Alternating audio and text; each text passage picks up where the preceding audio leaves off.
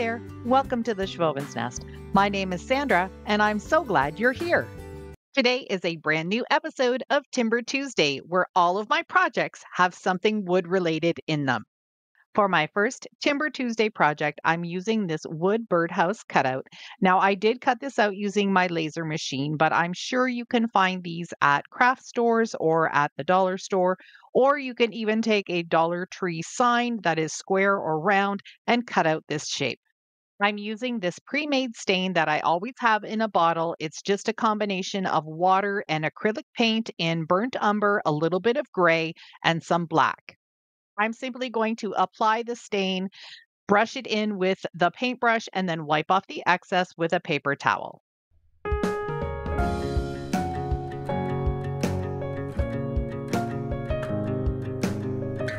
Once it's completely dry, I'll use hot glue and some of this reindeer moss that I get at the Dollar Tree. And I'm just going to do the roof outline. I'm not going to go further down. I just wanted it to look like there has been a whole bunch of moss growing on the roof of this birdhouse. Don't forget when you're using hot glue and florals like this, sometimes the glue will come through. So I did have to grab my little silicone spatula here because I did burn myself a couple of times.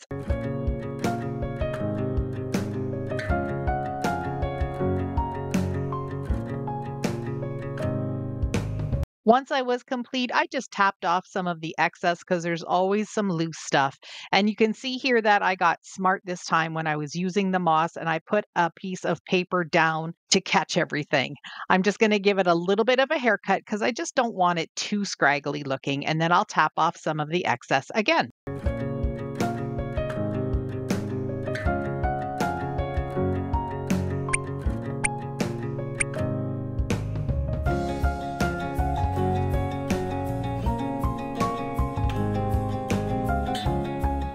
Here's a little tip for you when you're using reindeer moss or Spanish moss. Take some hairspray and give it a couple of good coats. That will act like a glue and it'll keep all of the little bits and pieces stuck.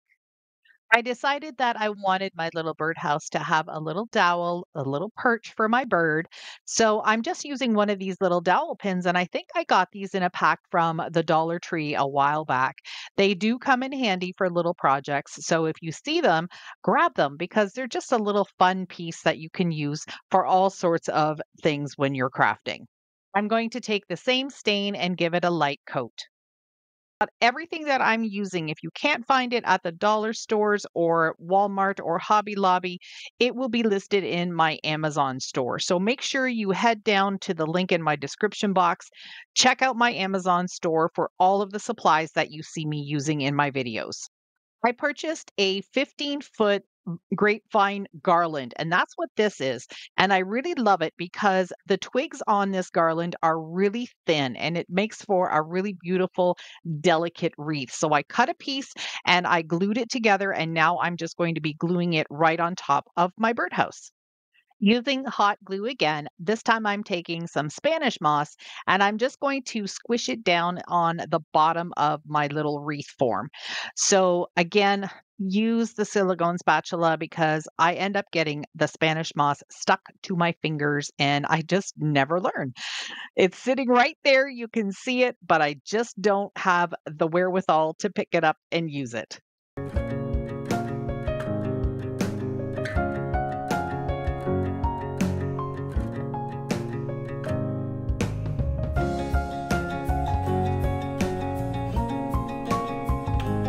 I had a little extra piece of the garland, so I just kind of stuck it on to the bottom so it looks like it has a little bit of a ledge.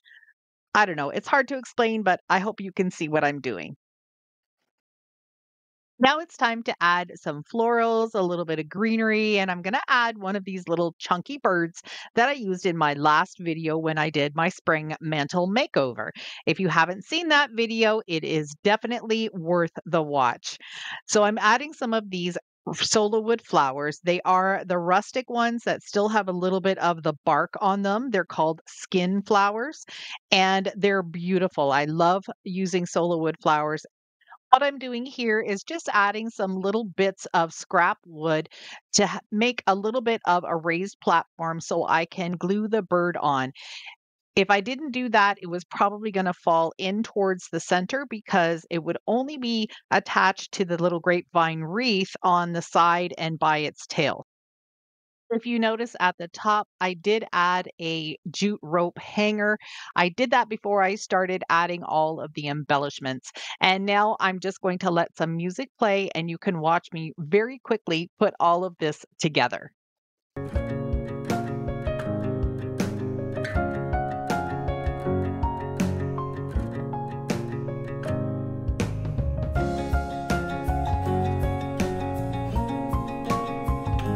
I'm really pleased with how this project turned out.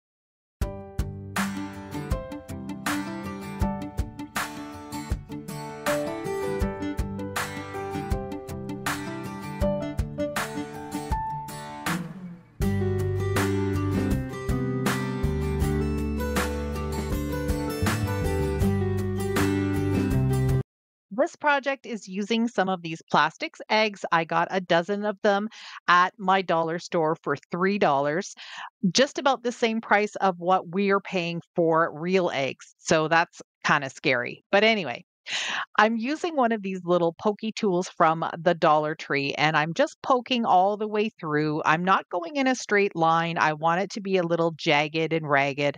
And as I go around, I'm going to be able to then meet up with the pokes that I started off with and very easily just take a pair of scissors, cut in just a few of the little spaces, and I'll be able to just pop that lid right off.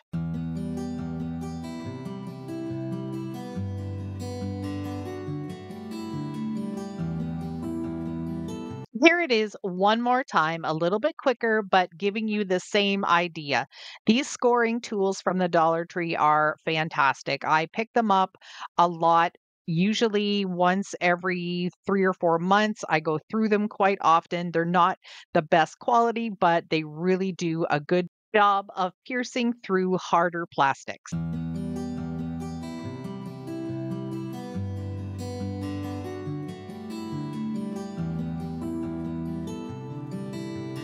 I dug around in my stash and I found this small little canister, and it's the perfect size for what I was looking for. I'm going to be taking the eggs and hot gluing them to the very bottom of the jar, and I'm going to go all the way around. This was something that I saw on Instagram and I just fell in love with it. I had to recreate it for myself. Now, I do have a little bit of a different take on it. I'll show you the picture here in a second from what I was looking at. They had it with some real flowers. I'm going to be using artificial, but that's okay.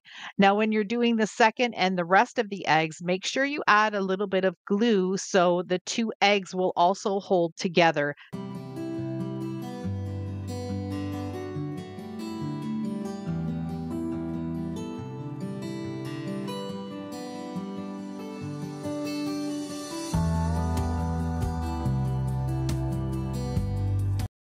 I grabbed this large wood slice that I have in my stash and a big blob of Spanish moss, and I'm just going to set the eggs in the jar just right on top of it. I'm not going to glue anything down because I want to be able to use some of this later on. That wood slice is like gold to me, so I like to use it for different projects. In order to hide the rings that show that it has a screw on top, which it does because it's a canister, I'm going to take some of the Dollar Tree twine and I'm going to knot it first. I'm going to leave that long piece hanging because then I'm going to be able to tie it off later. And I'm going to just wrap it around as many times as feel it's necessary to hide all of those rings. So it's going to be fairly thick. I will use some hot glue along the way just to make sure that the twine stays put. And once I get to the end, I'm going to use that extra piece of twine that I didn't cut off to tie it off in a knot, and then you don't even see any of the strands.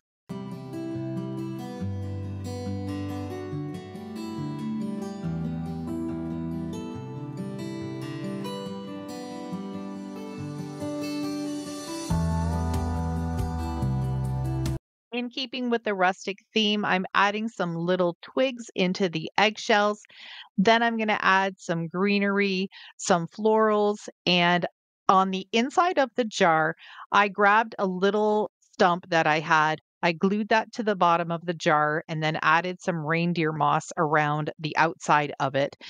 And I'm going to be adding something a little different to the inside of the jar. So you'll have to stay tuned to see what I do.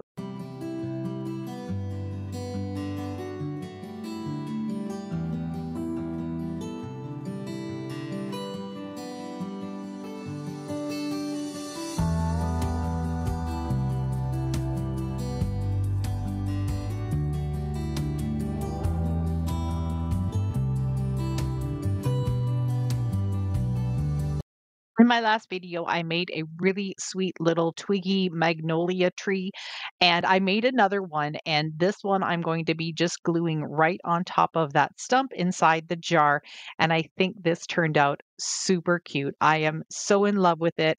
I'm really happy and pleased with this one too.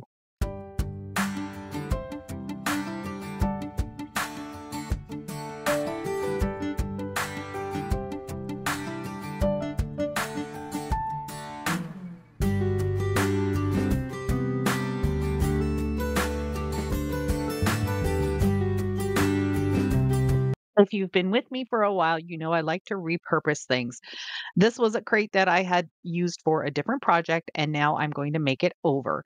I'm using some chalk paint, and it's called clay. I think it's very similar to the mineral in the Waverly, sort of dirt color, I guess, or maybe like a potting clay kind of color. So mix between a gray and a brown. I'm going to give it a heavy dry brushing all the way around, and then I'm going to do the same thing with some burnt umber just in an acrylic paint.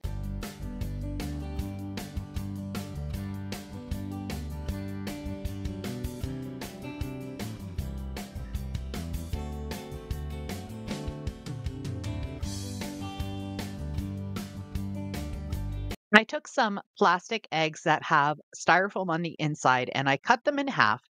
And then I'm taking a piece of tissue paper and I crumpled it up. Now I'm just going to hot glue it right onto the egg itself. Now, this is, like I said, a half an egg. And I'm trying to create the look of those bulbs that you see in the daffodils and the paper whites and that kind of thing sticking out of the ground a little bit. I'm going to keep folding and gluing until I have all of the edges and the points of the tissue paper right on the little half egg. And as you can see here, I'm just kind of squishing it to give it some wrinkles and keep it all in place.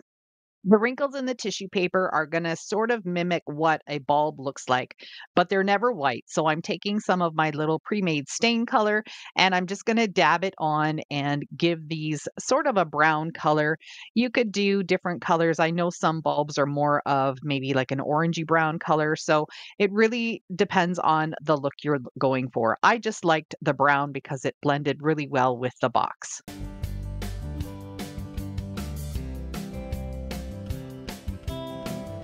I'm taking some long greenery stems and I'm going to create this little bulb with the green leaves sticking out of it. These stems have some really narrow areas at the top. I'm also pulling off the yellow because I don't need that. And then I'm going to trim off the really skinny parts at the top and round it just a little bit so it looks more like either some narcissus or daffodil leaves, all of those ones for the spring that are really long and narrow. Using this little piercing tool from the Dollar Tree again, I'm going to poke through the tissue paper, through the plastic, and then just wiggle it around and make a bigger hole so I can push the stem in. And then I'm going to push all of the actual greens right down to the bottom so they look like they're sticking right out. I'm going to do 2 for each of these.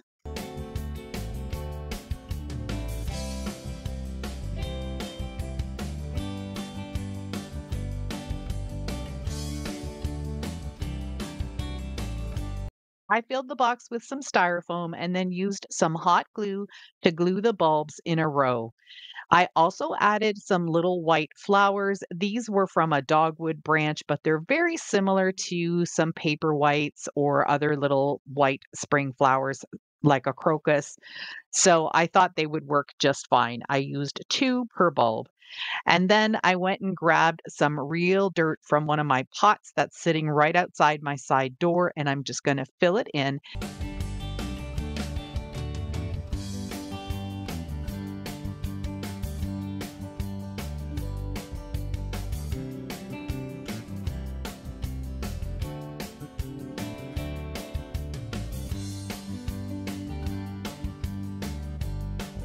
Since this box had holes as handles on the side, I decided to take some burlap ribbon.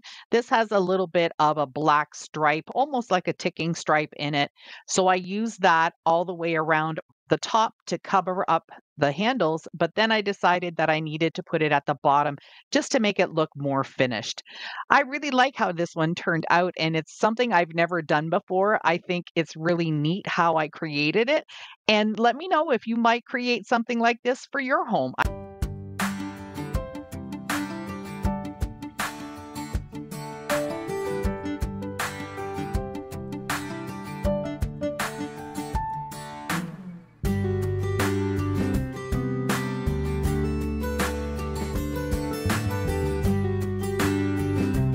For this project, I'm using this little terracotta pot that I got at the thrift store, and I took some of that grapevine garland again and created an egg shape. I just cut it and then I put it together at the top and hot glued it. Now, to put the grapevine wreath and make it stand up into the pot, I'm going to be using just a couple of pieces of wire and I'm going to bend them into a U shape, make them into a floral pick, and then I'm just going to press it down. Then I'll add some hot glue on top and just wait for it to dry. Next, I'm taking some of this eucalyptus and I cut them down into just like 1 or 2 little pieces. I'm going to grab some hot glue and I'm going to just push it right onto the styrofoam. I don't want anything hanging out. I wanted it to be really flat so you could still see some of the wreath bottom. I do want to make sure though that I cover all of the styrofoam and you can't see any of it. I've grabbed a little bunch of Spanish moss and I'm just kind of going to wrinkle it into a little bit of a circle. And then I'll add a bunch of hot glue and stick that in. This is going to become the base of a little nest. I also had some little bits of twig left over, so I'm just going to add that into the Spanish moss and just give it a more realistic nest look.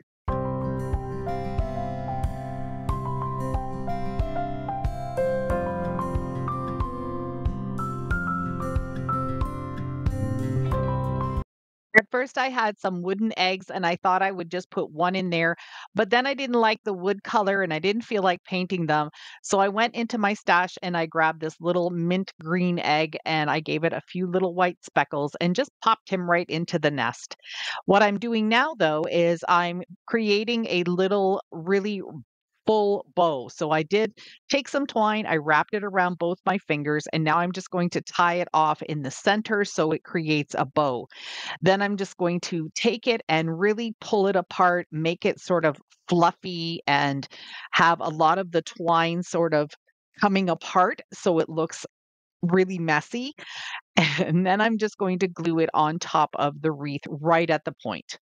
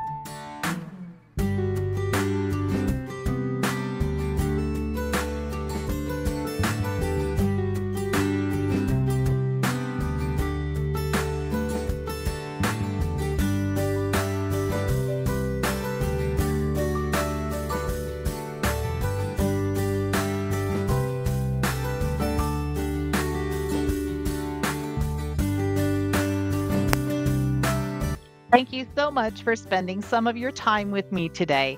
I truly appreciate each and every one of you. Don't forget to do all the things. Hit that subscribe button, the like button, and the notification bell. You don't want to miss out on anything else I have to share. Check out my spring and Easter playlist too for more inspiration. Bye for now.